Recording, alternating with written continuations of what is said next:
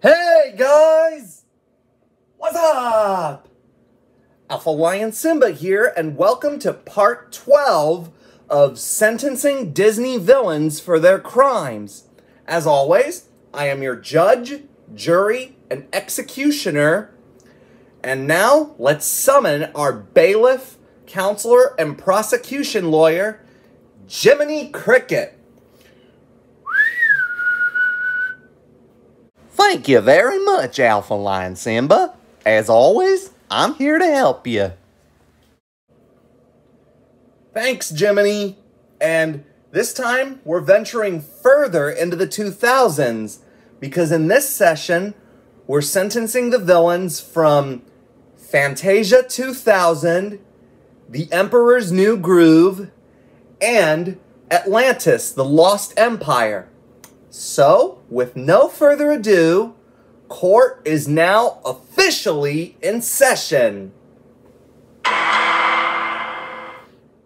Well, it's time to take another trip to the concert hall, because our first film for the week is Fantasia 2000.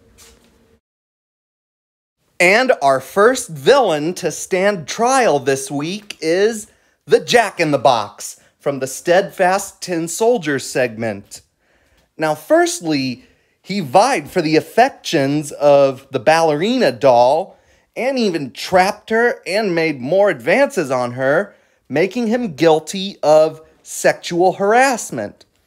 Yup, and we can add attempted murder to his docket because he tried to kill the titular Steadfast Tin Soldier to win the ballerina.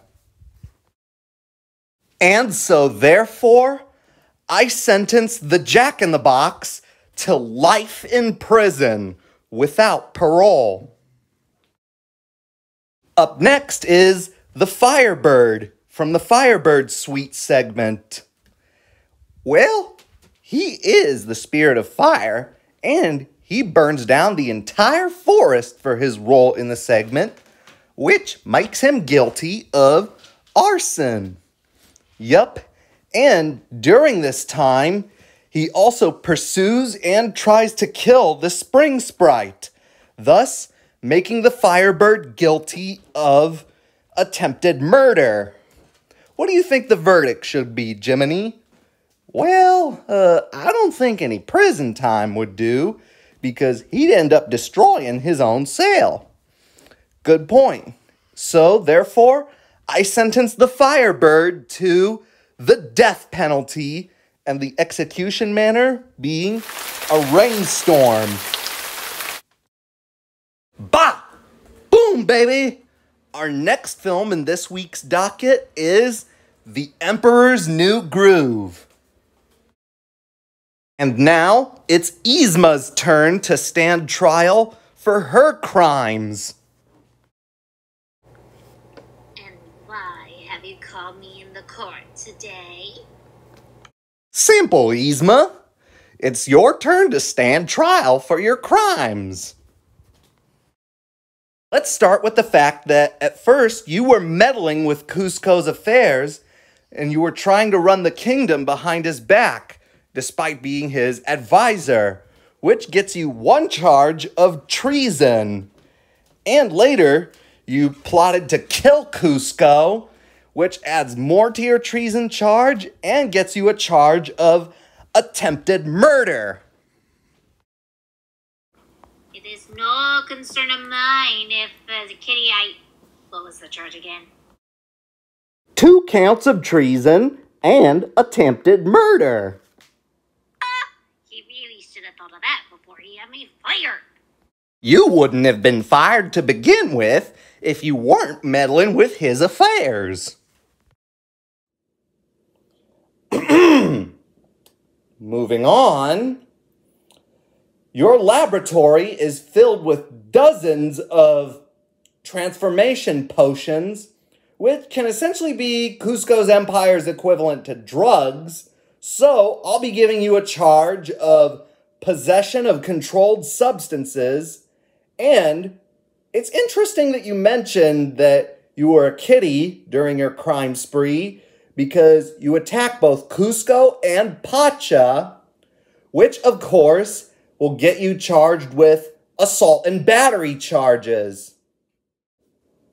And for all that, Yzma, you're going to be getting a pretty hefty sentence. You can't get rid of me that easily. Who do you think you are, Your Honor? Silence! I am the judge in this courtroom, and I am going to sentence you as I see it fit. That's fine. Go ahead.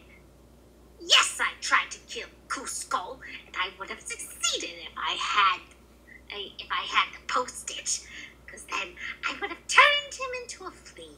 Yeah, this little flea, and then Object, Your Honor. Sustained, Mr. Cricket.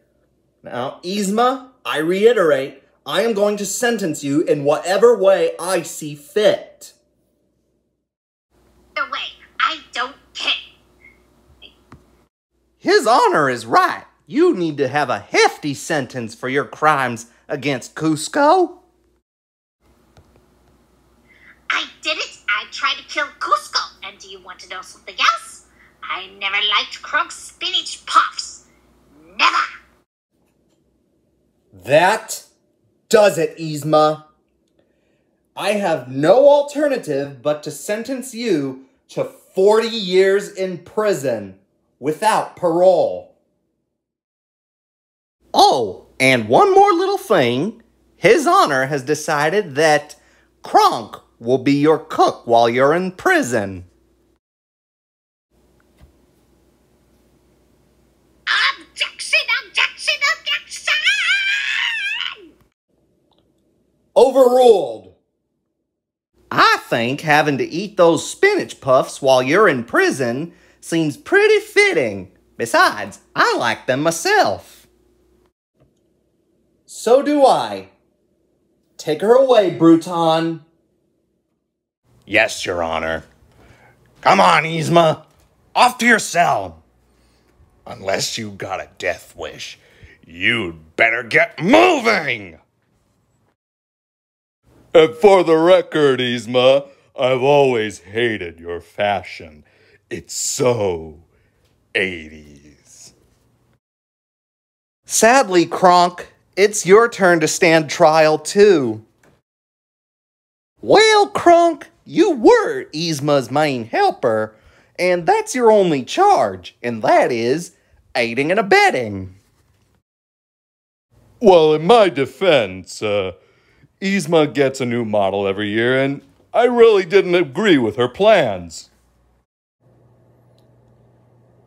Very good points, Kronk. And, like Bruton, even while you were under Yzma's servitude, you never actually committed any legitimate crimes. And so therefore, you are pardoned. Oh, thank you! Thank you so much, Your Honor! You're welcome, Kronk, and who knows, maybe you feeding them spinach puffs to Yzma during her sentence, that would also make for some good community service. Now it's time to take a voyage to a place that's said to exist only in legends, because our last film in this week's docket is Atlantis, the Lost Empire. And so, we shall sentence Commander Lyle Tiberius Rourke. Now, at first glance, Rourke might seem like a pragmatic gentleman, but beneath that exterior is a greedy, ruthless mercenary. Let's start with the fact that he kidnapped Princess Kida after she became one with the crystal and wanted to sell it for money, regardless of what would happen to the natives. This makes Rourke guilty of kidnapping, since he kidnapped a member of the royal family. Not to mention, while trying to learn the whereabouts of the crystal from the king, he fatally punched him in the chest, hitting him square on the heart, which caused internal bleeding. giving Rourke a major charge of murder.